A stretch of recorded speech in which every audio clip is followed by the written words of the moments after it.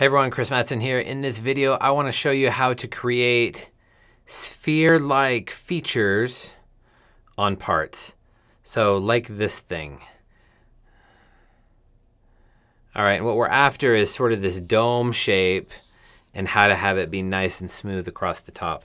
All right, so like all things here, I have started with a sketch of a part that I'm gonna make, and I'll just jump right into the CAD system now and do that.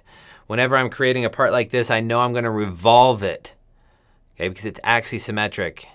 It's symmetrical around an axis. So the first thing I'm gonna do here is get myself an axis that I will be able to revolve around, and I've just popped that in. That's great.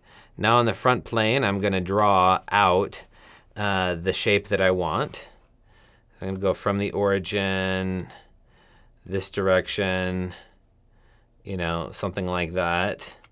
Okay, then I'm gonna make another line from the origin up like this. And then in essence, what's happening is I have a thing like this, okay? Now, let me not do a great job on this, and I will have a part that is not fully defined, just so we can sort of see what happens with this, okay? If I took this shape and I saved it, saved is not the right word, like chose to keep that sketch. Now I have a minus sign over here because it's not good yet, but I just want to show what's going to happen with this. Okay, we go into our features and we're going to do a revolved boss base. We're going to choose this axis, and here's our part that we're going to create. All right, let's turn these things off for a minute. Okay, now I wanted to have this dome, and I wanted it to be nice and smooth across the top. My part is not smooth across the top. I have a point up at the top. See that, right? Okay, there's my point up at the top. And with these reflections, let me actually do this for a second. Okay, this will make it even more obvious. Okay, got this funny point right in there at the top. Okay, how are we gonna solve that? Well, first of all, we're gonna make sure that all of our work is done with sketches that are fully defined. So we're gonna come in here and work on this sketch for a minute. All right, so let's get some dimensions in here.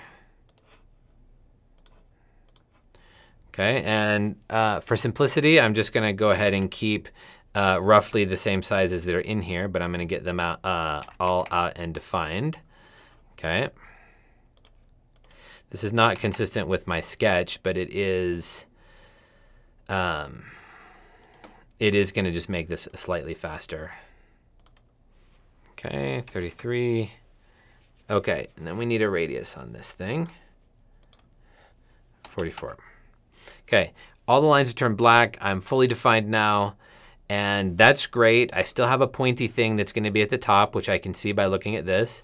And right now, I'm just gonna show you how you solve that anytime you want a spherical thing at the top. The way you're gonna do that is you're gonna create a line from here out to here. We'll make the line like this, okay? Then we're gonna say that this line needs to be horizontal, like that. We're gonna turn this line into a construction line so that it's not part of the geometry. And then I'm gonna take this line and that construction line and say I want that relationship to be tangent. And of course, when I did that, I do have an over-constrained situation because I have this radius defined and I have this distance defined right here that is gonna cause a little bit of trouble, and I have this height over here. This height's probably a very important one for me, so I'm gonna keep that one there.